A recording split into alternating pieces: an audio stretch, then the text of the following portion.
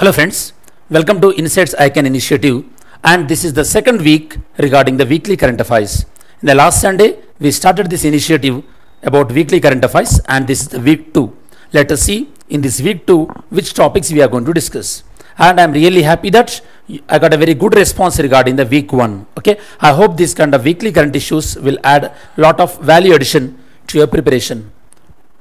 Okay, in this week 2, we are going to discuss about these 7 topics, and they are picked up from different areas, such as one is from the IR, the other one is from the SNT, the other one is from the polity as parliament sessions are going on, then the other one is economy, then environment, and one is science and technology again, and finally geography. That means topics picked from various range. Okay, so follow this video, and if you get any doubts, please put your doubts in comments along with your answers.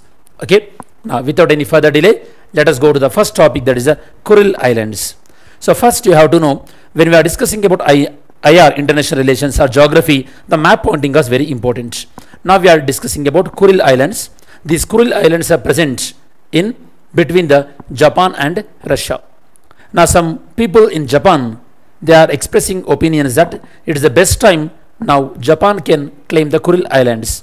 So far, the Kuril Islands under the administration of Russia. Where are these Kuril Islands are present? These Kuril Islands are located between the Sea of Okhotsk and the Northern Pacific Ocean. Between these two, these Kuril Islands are located. Broadly, these Kuril Islands, they look like it's an extension of Hokkaido. Hokkaido was one of the largest province of Japan. From Hokkaido, they look like extension 1, 2, 3, 4, major 4 islands. Okay.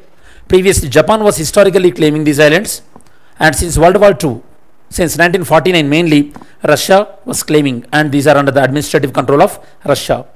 Now Japan, some of the experts in Japan, they are opinion that as Russia is occupied in the Ukraine war, now Russia is diplomatically separated, it is the best time to claim these islands back to Japan. This is the crux of this issue. Now let us go through the notes. Kuril Islands, Russia and Ukraine, the war is going on, and few people are saying that it is the best time to take control over these islands. They are located between the Sea of Okhotsk and between the Pacific Ocean, like I said earlier. Japan call these islands as Northern Territories, and Russia call them as Kuril Islands, and South Korea call them as Dokdo Islands.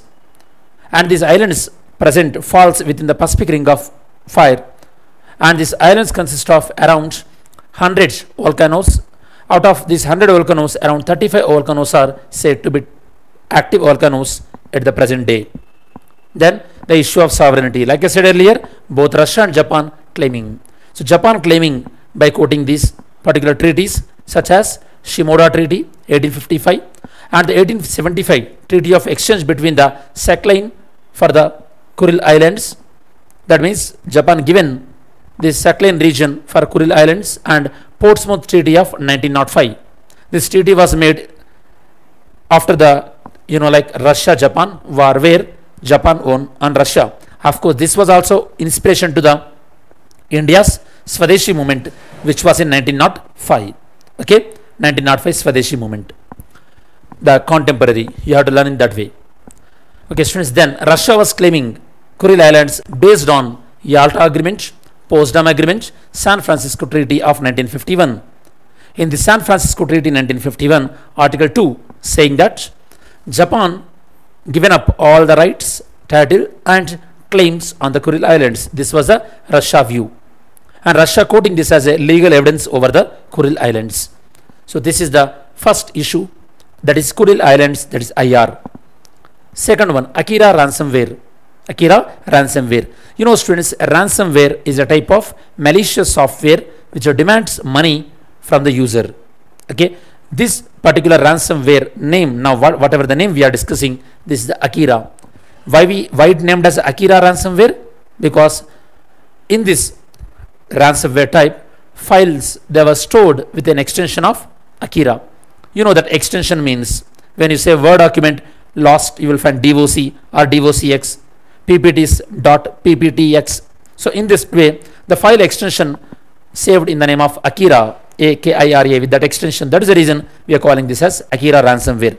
Normally, any ransomware, if it attack to your electronic devices, it will encrypt all the information in your device, and they demand certain money. How they will demand the money? They leave a text document in your laptop or desktop. If you click the text document, it will give the information about, okay, it will give passwords. After you enter that password, then you, whatever the amount they are demanding, it get to know. Generally it will be in the bitcoins or it will be in the money. Generally it will be in the bitcoins only. This is a ransomware. Ransomware is all about the demands a ransom. Ransom means demanding money because of, like stopping someone's activities. Recently, India's computer emergency response team, this is the team which responds to cyber attacks in India. You know that cyber attacks comes under the provision of IT Act 2000. Okay. In IT Act, very controversial provision used to be there, section 66A. If you remember, tell me students, in which landmark judgments Supreme Court struck down the section 66A? Okay, put your answer in the comments. How it mechanism? Mechanism is it encrypt the data and it create the ransomware, and it will delete your Windows copies, like whatever the copies remain in your system related to this ransomware, so that they prevent the tracking down of this virus. Okay, reason behind the name, the file extensions, they were saved on the name of the Akira. Next, how it works? Already I told you how it works. It will encrypt your data and you will unable to access that information. And how this sensitive data will be stolen? Normally, when someone, unaware of this kind of attack, when they download certain files, or when they click on the any phishing emails, through that this kind of malicious software will be downloaded, and it leaves like a text document, text note, and that text note will drive you how to pay and all these things, how to negotiate and all these things.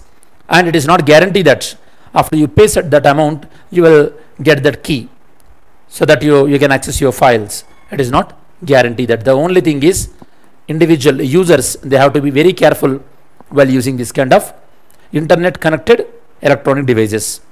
That is about the Akira ransomware. Here the most takeaway point was CERT, okay, computer emergency response team. That one you have to understand, and ransomware, that one you have to understand. Third one, privilege motion.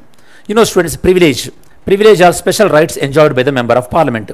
Privileges are applicable to both MPs of Lok Sabha as well as Rajya Sabha. Article 105 of the Indian Constitution deals with the privileges. If a member privilege is violated, then the other members, they'll give notice to the presiding officer of the house, and presiding officer of the house, they refer those notices to the privilege committee. So as a UPSC aspirant, you have to know constitution provision related to privilege, and you have to know the composition of the privilege committee. That composition I will explain now. First, let us see the context. The context is the Rajya Sabha chairman referred complaints related to privileges. Okay, these complaints were against whom? It was against two Rajya Sabha MPs, and this complaint referred to privilege committee, referred by presiding officer. The students, the presiding officer of Rajya Sabha is always the Vice President of India in the ex officio category. Next, privilege motion. I told you already, when members' rights are affected, then privilege motion will come into force. There are no codified privileges. Okay, there is no set of privileges. These privileges are normally, they are, they come according to the rules of the house. Members have collective privileges and individual privileges. Individual privilege such as right to freedom of speech. Whatever the members speak in the house, that cannot come in the jurisdiction of the court. That cannot be questioned in the court. Okay, and whichever the way the member ought, that is also cannot be questioned in the court. And the collective privileges such as members cannot be arrested 40 days before or 40 days after the session. Of course, it is not applicable to criminal cases. And if police wanted to arrest anyone within the vicinity of the house, then presiding officer permission has to be taken. So these are some of the privileges enjoyed in terms of collectively as well as individually. Okay. Then if member privileges are breached, then privilege committee look after. Generally, privilege motion will be given under Rule 203 of the House. This privilege committee consists of strength is 15 members. Lok Sabha, it draws from 10 members from Lok Sabha and it draws 5 members from the Rajya Sabha. Who will head? Okay, I mean it consists of 10 members in case of Lok Sabha and 5 members in case of Rajya Sabha. Don't get confused. They are not combined committees, they are individual committees. In Lok Sabha, this committee will be headed by the person who nominated by the speaker. Whereas in Rajya Sabha, the deputy chairman of the Rajya Sabha will head the privilege committee of Rajya Sabha. That you have to remember. The fourth topic. The fourth one is regarding the foreign exchange reserve. Foreign exchange reserve. Okay. So why we are discussing now? We are discussing the foreign exchange reserve because recently India's foreign exchange reserves declined by $1.9 billion. Now it is at $607 billion. You know that students, foreign exchange dollars means, foreign exchange reserves means the money which can be, or the asset which can be used by India to pay international transactions. This is about the foreign exchange. Foreign exchange can be held in any currency. It can be in the form of Japan currency, it can be in the USA currency, but generally we maintain in terms of dollars because the dollar is the international currency. In this context, we have to know who will handle the foreign exchange reserve and how the foreign exchange reserve will be maintained. That means in which forms. Okay, let us discuss. Foreign exchange reserves. Foreign exchange reserves are, these are the assets maintained by RBI in foreign currencies. But generally majority in which form of currency? Dollar, because it is the internationally acceptable one. This foreign exchange reserves includes 4 different categories: foreign currency and foreign bonds, treasury bills and other government securities. It can be in any form. And generally these are expressed in the form of dollars. Already I told you the reason behind that. RBI is the one which maintains the foreign exchange reserves. So we can say RBI is the custodian of the foreign exchange reserves. Broadly, foreign exchange reserves can be put under 4 categories. Number 1, foreign currency assets. This will be in the form of foreign currencies. Second one, in terms of gold. And third one, in terms of the special drawing rights, it will be with the IMF. And the fourth one is the reserve trench position, RTP. The main difference between the RTP and special drawing rights is when you are drawing money from the special drawing rights, there are certain obligations on you. You have to do certain duties, like implementing the economic reforms like that. When you are drawing money from the reserve trench position, there are no obligations. That means without any obligation, a member nation can withdraw certain amount of the money from the reserve trench position. Okay. Next, the biggest contribution to our foreign exchange reserves is number 1, foreign currency, and the second biggest contribution is gold. Now let us see why we have to maintain good amount of the foreign exchange reserves. The reason is whatever the debts we have to pay, that will be paid in the form of foreign exchange reserves. And whenever there is a lot of demand for dollar in our domestic currency, at that time RBI will release dollars, so that way the demand for the dollar will less, and that will also stop the devaluation of the rupee. Because as the demand for dollar will grow up, the rupee value will decrease, that may lead to the depreciation of the rupee. To stop that, RBI will release dollars whenever the demand for dollar is very high. And if a country is having lot of foreign exchange reserves, that means that have lot of confidence in the international market, and so much investment also will come to the country. Okay, so these are some of the advantages of having the good amount of the foreign exchange reserves. And other countries also, they were very sure about their repayment capacity of the country, because already they are having lot of foreign exchange reserves. They don't worry about the repayment of the country. That is about the foreign exchange reserves. The next topic is, it is about the environment. Here we are going to discuss about the Himalayan vulture. Why we are discussing? We are discussing that because for the first time in India and the second time in the world, we successfully done the captive breeding. Captive breeding means the breeding which is in the controlled condition, that is known as captive breeding. Breeding can be occur in nature, or as well as the breeding can be occur in the captive condition. Captive means these animals are captured within the enclosure or within the boundaries. The Himalayan vulture. India is the first country, I mean in terms of first time in India, and second in terms of the world. India is the second country in the world, as well as the first time in India we done the captive breeding of the vulture, Himalayan vulture. Okay, where it was done? It was done in the Assam State Zoo in Guwahati. and this project was taken up by Bombay Natural History Society as well as the Assam Forest Department. Okay. Now let us see some of the information regarding this particular bird. This Himalayan vulture, scientific name Gyps himalayensis or Himalayan griffin. These vultures are old world vultures. So tell me students, if you are somewhat enthusiastic about environment, tell me what is the difference between the old world vulture as well as the new world vulture. Okay. So try to inquire about and put your comments in the comment section. Description, they are containing the white head and the wing spread is also very large. White head. Okay. Himalayan vulture. Let us see where they are located, where their presence is there. Native to Himalayas, Tibetan Plateau, and also present in the Central Asian mountains. Generally, these are diurnal and they are solitary species. That means they are not like crows. Okay, crows are the one in the groups they travel. These are the solitary species. Conservation status. In terms of IUCN conservation category, it is a near threatened category. Actually, India hosts around 9 different types of vultures. One among that is Himalayan vulture, and rest of them are here. I included Oriental white-backed, long-billed, slender-billed, Himalayan red-headed. Okay, these are the 9 species. By the way, I am going to include this PPT in this video description. Check it. Next topic we are going to discuss. This is also related to SNT, that is about the Samudrayan. Recently, the Minister of this Earth Sciences, they made one announcement regarding the Samudrayan. And in this context, we will discuss about what is the Samudrayan and what is this project is all about, who are participants in this project, and what is about Matsya 6000. We are going to discuss about all this information. Samudrayan, it is India's first manned ocean mission. That means we are going to send individuals, man, into the deep of the ocean. Okay. For sending men into the ocean, deep ocean, we are using one instrument, one vehicle. That vehicle is known as Matsya 6000. It takes around 12 hours both to and fro journey, and the duration it is going to stay.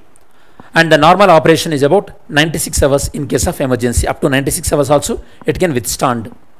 We will discuss further details regarding the Matsya 6000. Matsya 6000, and India is going to be the sixth nation if India performs this successfully. Why it is in news? Recently, Union Minister of Earth Sciences announced in the Parliament that India is in the process of launching the Samudrayan project. Under this, they are going to send 3 individuals into the deep ocean of around 6,000 meters in a vehicle. That vehicle is known as Matsya 6000. It is going to be the India's first manned mission. Even we are on track to send first manned mission towards the space also, Gaganyaan. If you remember, tell me students, which country is training our astronauts? Okay, which country is training our astronauts as a part of the Gaganyaan? This mission is not going to disturb ecosystem of the ocean. It is only about the exploring deep ocean as well as study about the biodiversity in the deep ocean. It is a part of the deep ocean mission, which is undertaken by the government of India as a part of the exploring the blue economy. And who acts as a nodal ministry? Ministry of Earth Sciences act as a nodal ministry. Nodal ministry means they are going to coordinate all the activities related to this deep ocean. Who are the active participants? Active participants are ISRO as well as the Indian Institute of Tropical Meteorology and DRDO. These are the active participants in this mission. And which vehicle we are using here? Matsya 6000. This Matsya 6000 is a part of the Samudrayan mission, and it is developed by NIOT. And which minerals we are mainly targeting to explore? Nickel, cobalt, rare earths as well as the manganese. The estimated time of launching this 2024 to 2025. And if it is successful, then India is going to be the one among the 6 countries which had successful deployment of these projects. Previously, US, Russia, Japan, France and China. 5 countries are there. India is going to be the 6th one. Matsya 6000. It was made up of titanium and 3 navigators. They are going to be sent to the 6,000 meter depth. From where? Almost 1500 kilometers away from the Kanyakumari. Okay, and you know why this is very important, because the 6000 meters means the level of pressure is very high, and this vessel has to withstand the amount of the pressure. That is very, very important. That is the reason we use this titanium hull. And regarding the Matsya 6000, some more information is India is allowed to explore up to 6000 meters only, not beyond that. Okay, I mean the region which we allocated. Who allocates this exploration region? There is a process known as International Seabed Authority. They will allocate that which country can explore which region of the ocean. So we got the region around Central Indian Ocean basin, as well as this is the basin. What is the area of this? 75,000 square kilometer. There India can explore such polymetallic nodules. And recently UNO is also considering the modified international law regarding the sea. Normally these international seas are regulated by UN clause, United Nations Convention on Law of Sea. Now recently UNO passed a resolution that we are going to update this according to the future commitment, because already we committed that by 2030 at least 30% of the ocean should be preserved. The next topic, the last one, is regarding the Mahanadi River. Why we are discussing the Mahanadi River? Because recently Odisha government given a flood alert in the Mahanadi basin area. Mahanadi is a river. Majorly it flows through states such as Chhattisgarh and Odisha. In this topic we are going to discuss the further details regarding the Mahanadi River. And there is a very popular barrage is also there, dam is also there on the Mahanadi River, and certain tributaries and Chilka Lake. All these are related to Mahanadi River. Odisha government recently they alerted certain like medium floods in the Mahanadi River system. It is one of the major east flowing river. Actually, in terms of the irrigation potential, after Godavari, this is the second largest river in terms of the irrigation potential. Mahanadi, it originates in the Sihava range in Damtari district of Chhattisgarh state. You know students, Chhattisgarh is the state which is having the largest area under the left wing extremism. That also you have to remember. The length of this river 860 kilometers, and it will join with the Bay of Bengal. It flows in the southeastern direction through Chhattisgarh and Odisha. Major catchment areas are Chhattisgarh and Odisha, and the minor catchment areas are Jharkhand, Maharashtra and Madhya Pradesh. Catchment area means the irrigation area, or the area which is dependent on the water of this particular river. Major cities located along this river: Raipur, Sambalpur and Cuttack. The river boundaries. This river bounded on northern direction by Central Indian Hills, and in the southern and eastern direction by Eastern Ghats, and in the western side this bound by the Maikal Hill range. Some of the tributaries of this river, these are Sianath River, Jonk River, Hasdeo River and Mund River. These are some of the rivers related to tributaries related to this river. You know that in India, or else world's largest earthen dam, Hirakud Dam, is present on this river. Chilka Lake, around 60% of the Chilka Lake water, they fed by tributaries related to this Mahanadi River. Those rivers which are feeding water to Chilka Lake, they are Daya River and Bargabi River. These are the rivers which feed water to the Chilka Lake. Chilka Lake is also the Ramsar wetland site. You know that. Like I said earlier, it is the second in terms of the potential, irrigation potential after river Godavari. Now, yesterday video question is tropical wet evergreen type and Western Ghats, certain description is there, and this description fit to which national park? The answer is Kudremukh National Park. D. Let's see second question. Which of the following conservation reserves are correctly matched? Which one is correctly matched? Sariska rightly matched to Rajasthan. Rest of the two, they are not rightly matched. Okay. Pakya Tiger Reserve related to Arunachal Pradesh but not to Assam. Third one. Which of the following national parks are located in Andaman Nicobar Islands? Which one? 1 and 2 only. Indira Gandhi National Park not related to Andaman Nicobar Islands. Now let's see today's video question.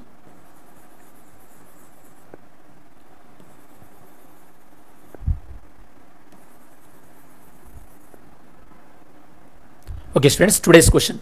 Consider the following statement regarding the Samudrayan project. Read these two statements and answer which one is correct. which one is correct related to Samudrayan mission. Second one, consider the following statement regarding the Himalayan vulture, and please examine these two statements and check which one is right. And the third one, Kuril Island, which was recently seen in news, located between. Kuril Island is located between which sea? So this is about today's video question. As we reach to the end of the video, just we'll do some recap what topics we discussed. In this weekly current affairs week 2 program, we discussed about these 7 topics, students, and give your view or a review regarding this weekly current affairs initiative. And if you are looking forward for any such kind of subject oriented or theme based like videos, feel free to put your views in comment section. And this is the detailed analysis regarding the weekly current affairs week 2.